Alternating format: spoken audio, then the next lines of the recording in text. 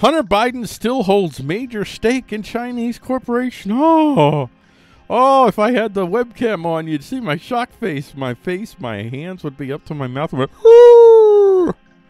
calling this video, Hunter Biden still holds millions in Chinese corporate assets. I don't know if it's how millions-y it is, but it's got to be close to it. If it's not, I'm pretty sure it's millions, though. He looks like a very serious young man there. Well, I guess an older man. He looks about my age, actually. I'm 52, so he looks about my age. Hunter Biden, China, big tech protection, Tulane. Hunter Biden gets big tech protection in Chinese wealth. And there's some other things interesting going on. This is a man that we know is outside of the Me Too world. He's violated women. You know, he's paid for, not that he's broken the law, or I'm not accusing him or anything outside of using prostitutes in derelict positions, using his significant power advantage, his white man privilege, if you will, which that's a pejorative in and of itself, but he is from that power base. He uses that power. Him and his whole family are now fully in bed with this critical race theory ideology that has given the DNC such tremendous power in the land today. So you're not going to be held accountable, not by their own. Hunter Biden, China big tech protection, Tulane, and this is a headline from Daily Caller. 100 days into Biden presidency, Hunter still owns stake in Chinese private equity firm. This is from the Daily Caller. Andrew Kerr, an excerpt. Hunter Biden continues to hold a minority stake in a Chinese private equity firm 100 days into President Joe Biden's term. Business records show Hunter Biden holds a 10% equity stake. That's significant amount of equity in what seems like a large company. And BHR Partners through his company. Scantalese LLC, according to Quink's-Bao and Baidu, two independent services that provide business records on Chinese corporations based on China's National Credit Information Publicity System. Joe Biden promised in October 2019 that if elected president, nobody in his family would have any business relationship with any foreign corporation or country. No one in my family will have an office in the White House, will sit in on meetings as if they are a cabinet member, will, in fact, have any business relations with anyone that relates to a foreign corporation or a foreign country. Wah, wah, wah. Wah, wah, wah. Period. End of story. Because his word is his bond. Known plagiarist, by the way, Joe Biden.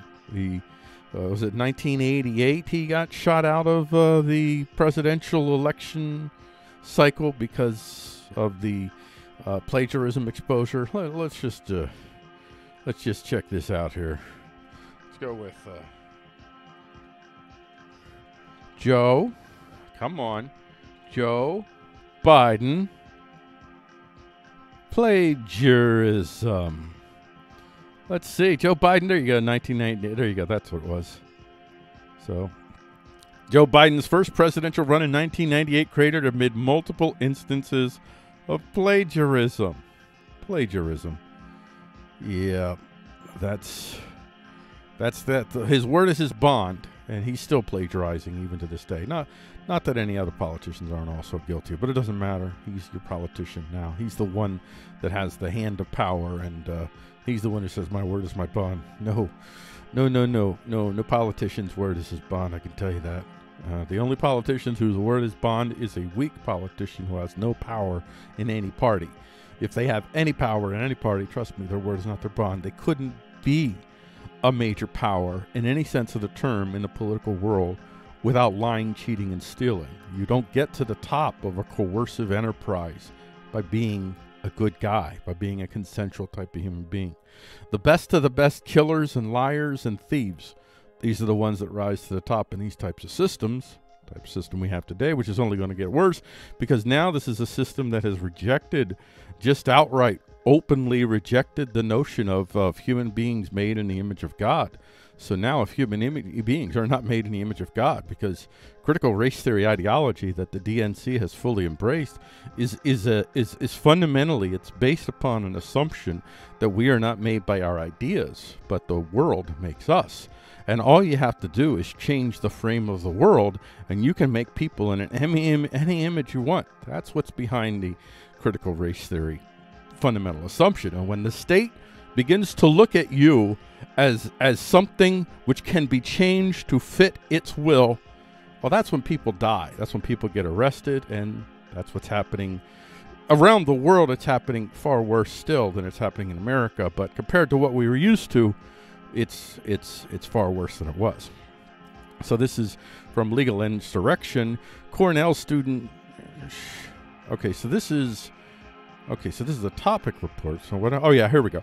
Cornell student suspended from Twitter for sharing unflattering photo of Hunter Biden. Legal Insurrection. So you see, this is the Corpo State media. They're the Corpo State nationalists, and they use their powers. They're basically their authoritarian market powers. What they have, it's not free market, authoritarian market powers to protect their interest, and they're certainly interested in protecting the Biden family, because right now Joe Biden is the face of the DNC, even though that face happens to be somewhat incoherent at the very least.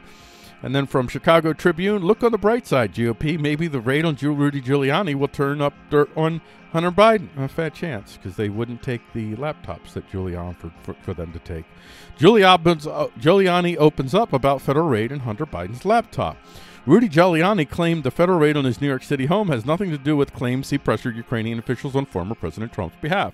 Giuliani told Tucker Carlson that he offered the FBI agents the hard drive from Hunter Biden's laptop, which the agents refused. So, yeah, this headline above here, Chicago Tribune, probably not so much.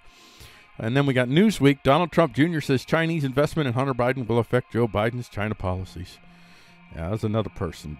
The Trumps. We don't want a royal family, even if it's a resist royal family. Please no.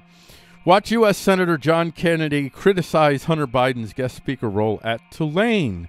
So you're going to have Hunter Biden speaking at a panel to discuss fake news. This is a man who has benefited from the Corpo State nationalists blocking true stories about him and calling it fake news. As a matter of fact, if they had allowed these stories of Hunter Biden to go before the election, even though, it's a mass mail-or election, I doubt even they would have been able to pull off a mass mail-or election if this news had reached the general public that they hid.